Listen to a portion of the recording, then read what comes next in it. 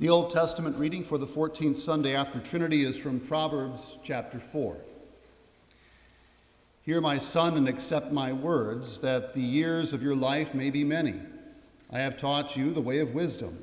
I have led you in the paths of uprightness. When you walk, your step will not be hampered. And if you run, you will not stumble. Keep hold of instruction. Do not let go. Guard her, for she is your life.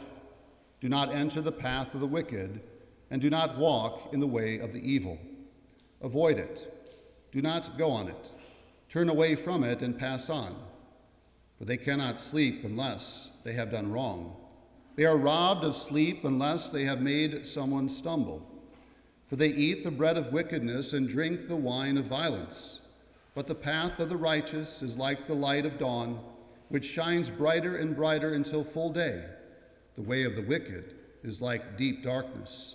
They do not know over what they stumble. My son, be attentive to my words. Incline your ear to my sayings. Let them not escape from your sight. Keep them within your heart. For they are life to those who find them, and healing to all their flesh.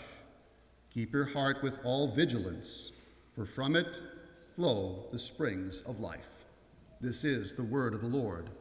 Thanks be to God. We continue with the gradual together. It is good to give thanks to the Lord, to sing praises to your name, O Most High, to declare your steadfast love in the morning and your faithfulness by night. The epistle is from Galatians chapter 5. But I say, walk by the Spirit, and you will not gratify the desires of the flesh. For the desires of the flesh are against the Spirit, and the desires of the Spirit are against the flesh. For these are opposed to each other, to keep you from doing the things you want to do. But if you are led by the Spirit, you are not under the law. Now the works of the flesh are evident: sexual immorality, impurity, sensuality, idolatry, sorcery, enmity, strife, jealousy, fits of anger, rivalries, dissensions, divisions, envy, drunkenness, orgies, and things like these. I warn you, as I warned you before, that those who do such things will not inherit the kingdom of God. This is the word of the Lord. Thanks be to God. Excuse me, there is additional reading. But the fruit of the Spirit is love, joy, peace, patience, kindness, goodness, faithfulness, gentleness, self-control. Against such things there is no law. And those who belong to Christ Jesus have crucified the flesh with its passions and desires. This is the word of the Lord. Thanks be to God. Please rise for the reading of the Holy Gospel.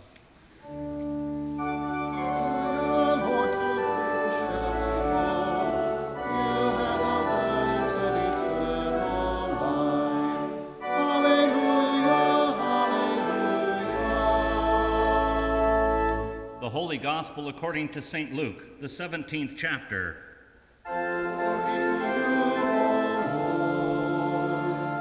On the way to Jerusalem, Jesus was passing along between Samaria and Galilee. And as he entered a village, he was met by 10 lepers who stood at a distance and lifted up their voices, saying, "Jesus, Master, have mercy on us." When he saw them, he said to them, "Go and show yourselves to the priests." And as they went, they were cleansed. Then one of them, when he saw that he was healed, turned back, praising God with a loud voice. And he fell on his face at Jesus' feet, giving him thanks. Now he was a Samaritan. Then Jesus answered, "Were not 10 cleansed? Where are the 9? Was no one found to return and give praise to God except this foreigner?" And he said to him, "Rise and go your way. Your faith has saved you." This is the gospel of the Lord. Praise to you, O Christ. Normally we hear this text for Thanksgiving, and rightly so. This text puts before us the proper place of giving thanks where thanks is due. But today this text comes on the heels of the last 2 Sundays where we heard the questions asked, "Am I my brother's keeper?" and "Who is my neighbor?" Jesus not only teaches on these 2 questions, but he himself is shown to be his brother's keeper and a neighbor to the one in need. But these aren't the first lepers that Jesus comes across in his earthly ministry. In Luke chapter 5, Jesus met a man full of leprosy. And the man asked Jesus, "Lord, if you will, you can make me clean." And his request was granted. And Jesus then charged the man, "Go and show yourself to the priest and make an offering for your cleansing as Moses commanded, for a proof to them." This man requested of Jesus to be made clean, to be cleansed of the leprosy that plagued him, that the endless suffering of leprosy would be ended. And the leprosy left him. The man had been cleansed. But now Jesus encounters not one leper, but 10. And what they cry out to Jesus is wholly and completely different than what the man cried out for in Luke chapter 5. These 10 cry out, "Jesus, Master, have mercy on us." They're not crying out for cleansing, but for mercy. It's the same thing that the church cries out for every Lord's Day in the Kyrie. Lord, have mercy. Christ, have mercy. Lord, have mercy.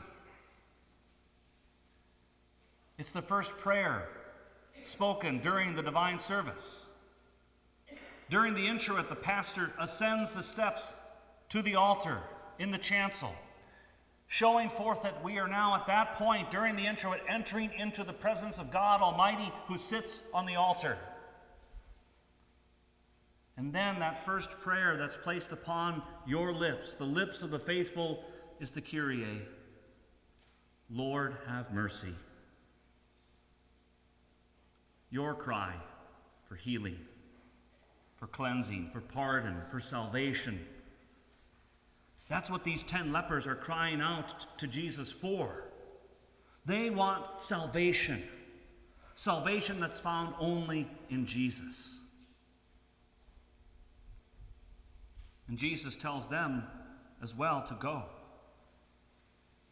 And as they go, doing what Jesus had told them to do according to the law of Moses, they are cleansed. And it's really easy for us to come down on those 9 lepers who were cleansed, who didn't come back to give thanks to Jesus, but they were just doing what Jesus told them to do, what the law of Moses commanded them to do. And the one who returns is a Samaritan. He's not exactly going to be a welcomed person in Jerusalem and the temple. But there's more going on than that. The Samaritan, according to what St. Luke records, recognized what had happened and that it could only have occurred by the hand of God. This Samaritan, this foreigner, recognized that Jesus is God in the flesh, who had made him whole, who had cleansed him, and who had shown mercy. St. Luke records these words: "When he saw that he was healed, turned back, praising God with a loud voice, and he fell on his face at Jesus' feet, giving him thanks." It is meet, right, and salutary that we should at all times and in all places give thanks to God. And so the Samaritan goes back to Jesus, to God in the flesh, to thank him. And Jesus is the great high priest. This Samaritan does show himself to the priest. But this priest doesn't make sacrifices of sheep or bulls. He doesn't sprinkle the blood of beasts on the altar in the temple. This great high priest sacrifices himself. This great high priest sheds his own blood on the altar of the cross. And this man returns to this great high priest because he's received mercy for which he cried. So when things in life hit the fan for you, or when the door does hit you on the way out, what do you cry? Where do you go?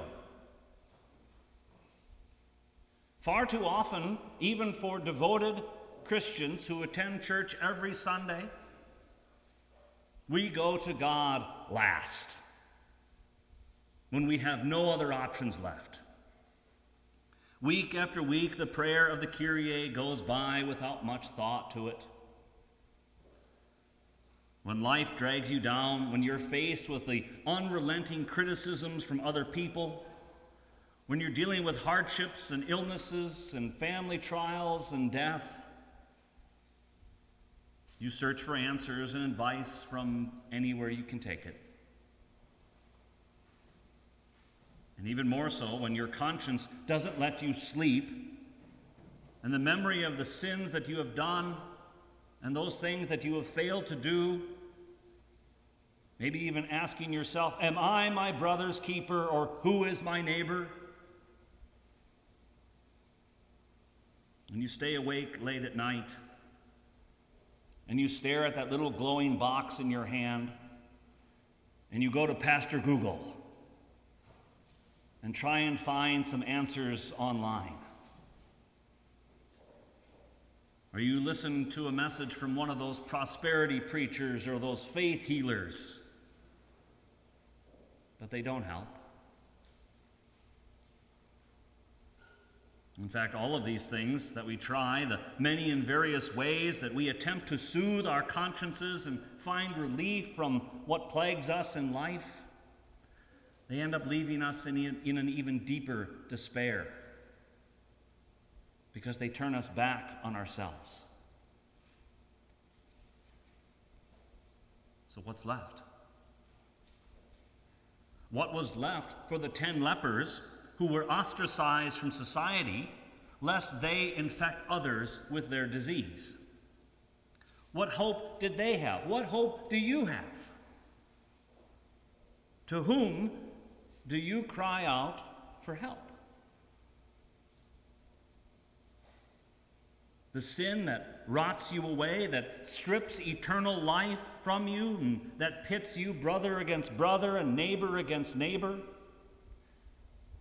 that makes you ask the questions, am I my brother's keeper? Who is my neighbor? And in doing so, we try to justify ourselves, to declare ourselves righteous for our own sake. But it doesn't bring us any peace, and if it does, it doesn't last long. Because self-justification never brings hope, but it leaves us in despair. There's only one thing to do, but you don't have to wait until you hit rock bottom. Sometimes God does drive us down to hit rock bottom, and He forces us to look to Him, to cry out, Lord, have mercy. But you don't have to wait. First, look to the commandments of God. Not for something that you have to do to earn His favor, but look to His commandments and recognize yourself in them. For we heard wisdom speak in our Old Testament lesson this morning, hear, my son, and accept my words, that the years of your life may be many. So hear the word of the Lord. Hear His holy commandments. Recognize yourself in them and say, these I have not kept, and for it I deserve death and hell. There is only one answer. There is only one hope. There is only one plea. There is only one to whom I can flee for refuge. Jesus, Master, have mercy on us. For Jesus is your great high priest who hears your pleas for mercy. And He is your forgiveness, life, and salvation. He is the priest and He is the victim.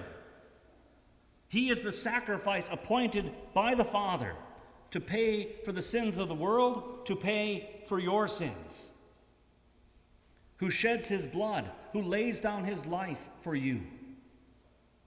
His sacrifice is the proof of the Father's love for you.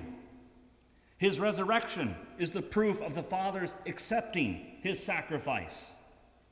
And now your baptism is your proof of God's assurance of your salvation. For the Word of God says what it does and does what it says.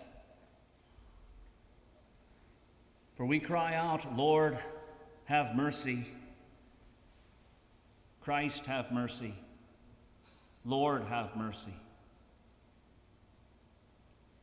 And what follows the Kyrie in the liturgy of the church is the Gloria in Excelsis.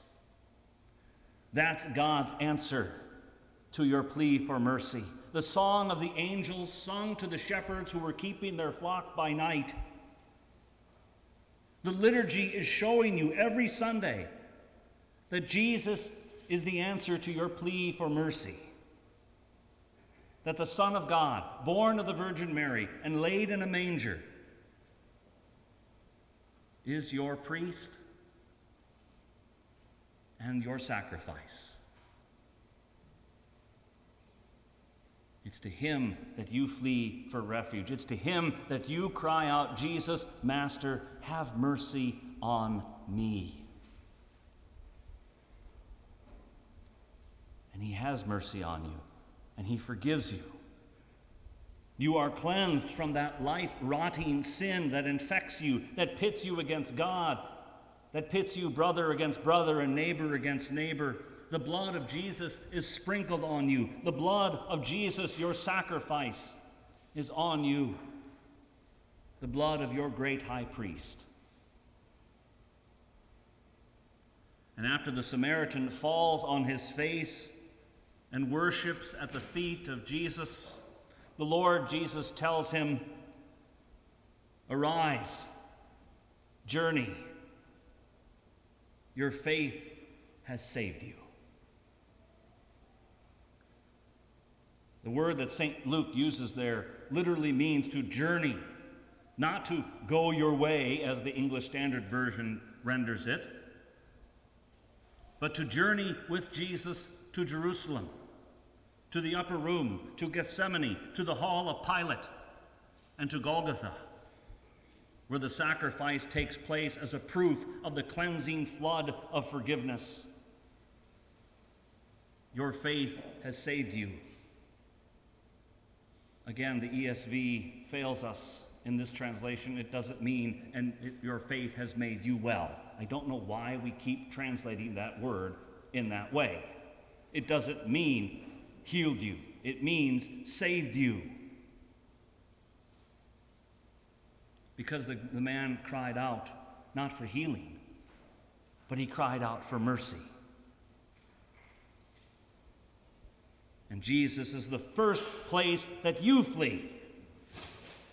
Yes, you consult with your family and your friends.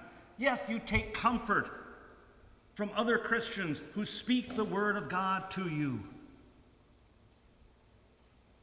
In all times of hardships, trials, and heartaches, in all times of sorrow and grief, in all times of depression, anxiety, and loneliness, in all times of mourning over sin, both of what you have done and what you have failed to do, you turn to Jesus and cry out to him for mercy. Because he will never let you down. He will never fail at showing you mercy. And even now, right now, at this very moment, you sit in the presence of the Almighty God, who has heard your plea for mercy in the Kyrie. And his response is not hidden. His response is not a secret. But we sang the words of the angels, "Glory to God in the highest." And we hear Jesus say, "Arise, journey. Your faith has saved you." For Jesus is your keeper. Jesus is your neighbor. He cleanses you of sin. He comforts you in sadness. He gladdens you with his love, and he strengthens you and gives you courage. And as you journey with Jesus each Sunday to the cross and the empty tomb, he journeys with you from this place to your home, to your work, to your school, and each and every day of your life, because you're baptized, you're cleansed, you're sprinkled with the blood of Jesus, and in your baptism, Jesus says to you, "You are mine." And no one, absolutely no one, can snatch you out of my hand. So there is a lot for us to be thankful for, not just at Thanksgiving, but each and every day. But above all, we give thanks to God for Jesus, our high priest, for the all-atoning sacrifice, for his mercy, and for his cleansing. For the mercy that Jesus showed to the lepers redounded in worship at the feet of Jesus. And in worship today, it's not something you do for God, but what God is doing for you through his word and through his sacraments, to cleanse you, to give you life to the full, in him who is the resurrection and the life. In the name of Jesus, amen. The peace of God, which surpasses understanding, guard and keep your hearts and minds through faith in our Lord Jesus Christ. Amen.